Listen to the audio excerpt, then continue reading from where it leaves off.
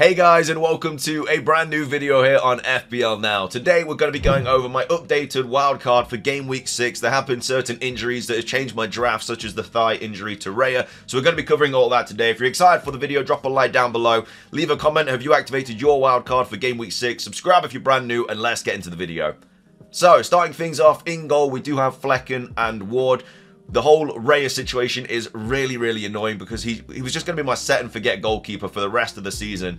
And now the wild card isn't even in full effect yet, and he's already out my team, which is just, it's really annoying because I was just hoping just to have him and that would be it. But that doesn't look like it's going to be the case. I mean, it's still kind of up in the air whether he's going to be available because basically Arteta was asked, because he wasn't in the squad for the cup game midweek, and he was basically asked if Raya was going to be available for the weekend, and Arteta basically said he doesn't know. Now, that's not great, but also every time Arteta usually says that, they're fine. Like, he said that about Saka numerous times over the years, and he's always been fine most of the time. So I'm hoping that he's been okay. He's just been given the night off or something. There's no reason for him to be there. If he does have any sort of potential thigh issue, there's no reason for him to be there. So I'm hoping, fingers crossed, that he is okay. But if he's not and he is confirmed to be out, then I will just have to go with Flecken, which I'm not even happy about. Like, Flecken, yeah, does have some good fixtures, but Brentford have one of the worst defences in the league this season. They haven't kept a clean sheet yet, and not only that, their XGC is actually really bad. So against Spurs, they had an XGC, so an expected goal kind of conceding of 3.52. They did concede 3, but 3.52 is ridiculous. 2.17 against City, 1.57 against Southampton, which, remember, Forest had down to like a 0.23. That's the difference in the Brentford and Forest defence. Liverpool got a 2.65 and Crystal Palace got a 1.17. So they've had over an expected goal conceding of 1 in every single fixture, and I just don't really want to target the defence, but there's not really any other keepers I'd go for.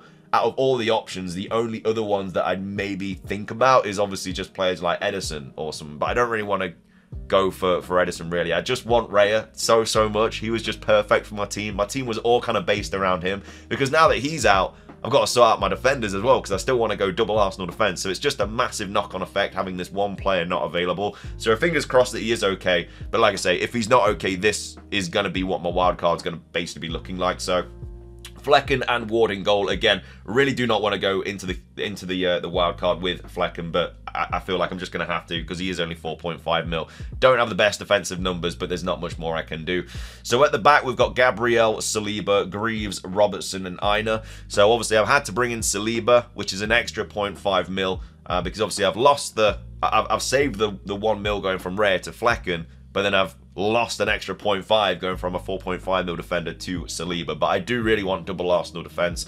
I think that is the right way to go instead of double Arsenal attack. You could always go Havertz if you really wanted to, but yeah, with the defensive numbers that Arsenal put up, I think it's just it just has to be double Arsenal defence. So Gabriel is obviously 0.1 more expensive than Saliba, but I'd brought him in before he'd obviously had that rise. So they're both still 6 mil for me, which is really nice.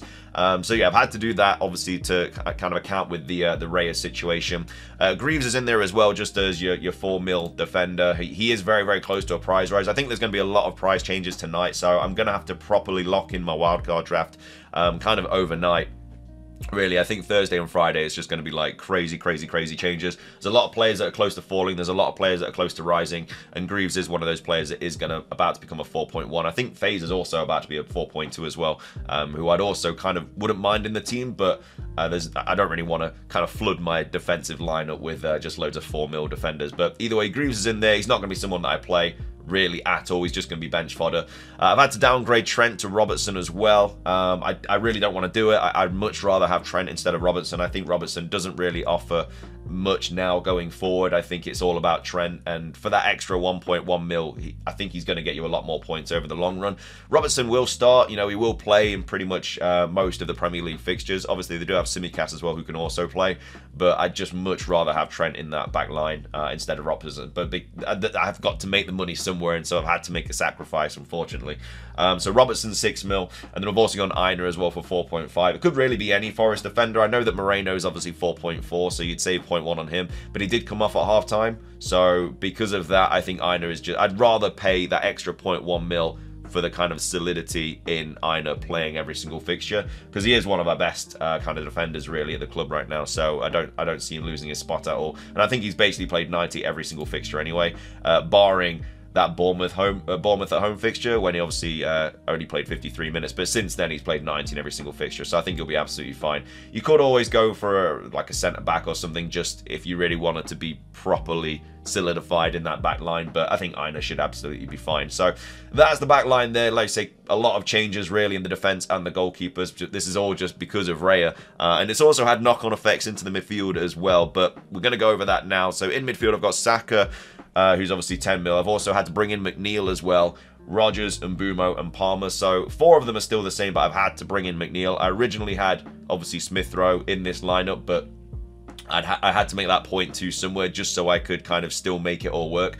And so in order to do that, because as you can see, I've got 0 in the bank. You know, I've got absolutely nothing. So I'm really pushing the boat out with how much I can afford with this team. So no Semenyo, no Smith Rowe. I do really like Semenyo as an option, and I think he's very, very close to a price rise, unless he might have already had one actually at the time I'm recording this video. No, he is still 5.6. He's very close to a price rise.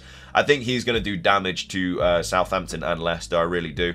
Obviously, the fixtures after that are quite bad with Arsenal, Villa and City, but then after that, they're absolutely fine again. I think I'll definitely have him for this run here from game week 11 to game week 20, because really the only tough fixture in all of that is United and Spurs, who both have very, very leaky defences. So I'd be absolutely fine just holding on to Semenyo from then, and he's only 5.6. He'll probably be a bit more by then, because I think he's going to do well in the first 2 fixtures, but if I wanted to go with a draft like this, I just wouldn't be able to afford him. Smith Rowe obviously has probably better fixtures over the long run in terms of like after these 3, but at the same time I think you could probably just bench, if you've got like decent attackers, you can just bench Semenyo for the Arsenal, Villa and the City games, and then you've obviously got him all ready for that really, really nice sea of green fixtures from 11 onwards, which obviously is just a really, really good, it's just a ridiculous run of fixture. And Bournemouth have actually put up some really, really good attacking numbers as well, so it's definitely a team that I'm obviously going to target at some point. It's just whether I target them now or later on down the line. But yeah, I really like Semenyo. I'd have him over McNeil, but like I say, if I wanted to make this draft work, I just wouldn't be able to afford him. McNeil is still a good option. He does still have really, really good fixtures, and he's going to be playing 90 minutes, which again, with these fixtures happening thick and fast, you kind of want those 90-minute players that are going to be playing. But like I say, they've got Palace, Newcastle, Ipswich, Fulham, Southampton, West Ham, Brentford, United, and then Wolves. So until 14, he's just an easy like hold, and you just play him in the good fixtures. You play him in the bad. You don't play him in the bad fixtures. But yeah, he's such a bonus point magnet as well that when they do get something like Everton get a goal or something like that, then he probably will be involved in it. The same as like Calvert-Lewin as well. You're mainly going to be expecting points from those two there. But at the same time, he is obviously 5.4 mil, so he is obviously a tiny bit cheaper than Smith Rowe and Semenyo. And then, yeah, Rodgers already, picks himself, hasn't changed there. I don't think I'd go into this wild card without him. He's just such a good enabler. Same with Mbumo as well. I think he's approaching another price rise, to be fair, which I wouldn't be surprised at. A lot of people are jumping on the bandwagon of Mbumo, but that's because he's just so good. He's got a ridiculous run of fixtures coming up. He's on penalties. Really, really like him as an option. And to be fair, with this draft, I do have 1, 2, 3, 4, 5. I do have 6 penalty takers in this draft as well, which is quite nice because they can always get you a goal or just extra points from absolutely nowhere. They can have a terrible game and then out of nowhere they get a lucky penalty from like a handball or something, and then boom, 5 points, maybe even getting some bonus as well. So that's why penalty takers for me are just so important. They can always come good even if they're having a terrible game. But yeah, Mbumo's in, and then obviously Palmer as well. I could always drop Palmer to a Luis Diaz and then obviously have Trent instead of Robertson, but I just think Diaz I'm not completely sold on. I know that he was rested midweek and stuff, but Gakpo is also a really good option for slot, and I just think that the minutes will kind of slowly get worse, and I don't think he's going to play every fixture. Whereas Palmer, I know obviously he came off on the 60th minute or something, but the game was already won. Like, Palmer is the Chelsea attacker I would target the most, and then it'd be Nicholas Jackson. And Jackson could be in this draft as well if you wanted to go for it, but I don't really want 2 Chelsea players for the run that they've got coming up, because after Forest and Brighton, they've got Liverpool, Newcastle United and Arsenal, which are 4 pretty tough fixtures. Again, Cole Palmer is fixture proof, though. He can score in any of those fixtures. I mean, especially United and Newcastle, they haven't been great at the moment. But then after that, I want Cole Palmer for the run that they have after that, because it's Leicester, Villa, Southampton, Spurs, Brentford, Everton, Fulham, Ipswich, Palace, Bournemouth, Wolves. It's just so good. And yeah, we all know what he did last season. We all know what he's already done this season so far. So as an owner of Palmer, I'd be a lot more more happy. Yeah, well, I'd be a lot more happier if I owned him. But either way, that's the midfield there. And then up top, we've still got Calvert-Lewin, Haaland, and Wood. Calvert-Lewin has already had a price rise. He's 6 mil now. Wood, I think, is approaching another price rise. He's very close to 6.2. Him being on penalties has really shot up his kind of, I guess, the attraction of owning him because, like I say, penalties are just a massive game changer, really. It's why Eze's gone down in the pecking order a little bit, because even though he is still on penalties technically, he is sharing them with Mateta, so it's not like he's guaranteed that penalty. It's like, if they get a penalty, it's then like a 50-50 if he's going to take it. Whereas players like Palmer and Saka and Mbeumo, they are going to take it every single time. Even if they miss, they're still going to be the penalty takers. So, like I say, having 6, I've got Saka, Calvert-Lewin, Haaland, Wood, and Mbeumo, and Palmer. So I've got 6 penalty takers, double Arsenal defence. Robertson is in there as well, which again, I'm not a massive fan of. I'd much rather have Trent. And to be fair, it might even still be Trent anyway. And I'd just have to sort something else anyway. Because you could always go in midfield instead of McNeil. You can go for the there's the Southampton midfielder that's kind of been, I think, I can't remember his name off the top of my head, but he has just got it's Dibbling as well. So you could get rid of McNeil, bring in Dibbling.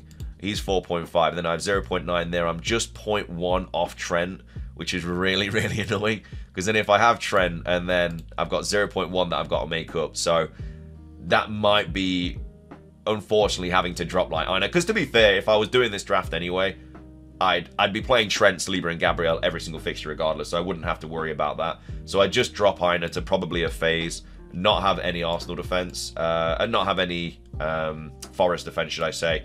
And then that would enable me to do this, so I'd keep Trent in there. But obviously, it's kind of a knock-on effect, because now that I've got Trent, I lose the Forest defender, and I also lose McNeil as well. In midfield, which again isn't something that I ideally want to do. So I'll probably just go back to what I had. But again, this is all depending on if Raya's not fit, which I think part of me thinks that he will be okay. At least I don't know if that's hopium or something and copium. I hope that he is okay, and I think that he will be. I think that obviously we should get a press conference anyway, so he should give us an update there. But if he's like, it's going to come down to like that deadline stream. Obviously, we are going to do the deadline stream Saturday morning, and it's going to come down to that. We're going to be waiting for kind of news and stuff, and if it is very much like in the air, maybe I just bite the bullet and just go for him anyway and just hope for the best. And if he doesn't play, then I'm just going to have to go into the fixture with 10 players. But going into a week with 10 players on a wild card just seems so stupid. So, yeah, I don't know. It might have to be Flecken if Raya is definitely out. And I do have an extra free transfer in the bank as well because I rolled last week. So maybe I just save the money in the bank and then just upgrade to Raya, you know, the week after. But he's 5.6, so I'd have to take a lot of...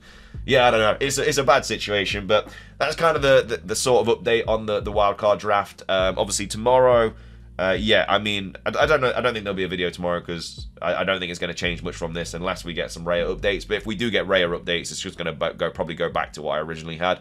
Then obviously we've got the wildcard deadline stream on Saturday as well. So hopefully see you all in there. But thank you for watching the video. If you enjoyed, drop a like down below. Let's try 100 likes. Leave a comment. What are your wildcard teams looking like? Subscribe if you're brand new. And until next time, peace.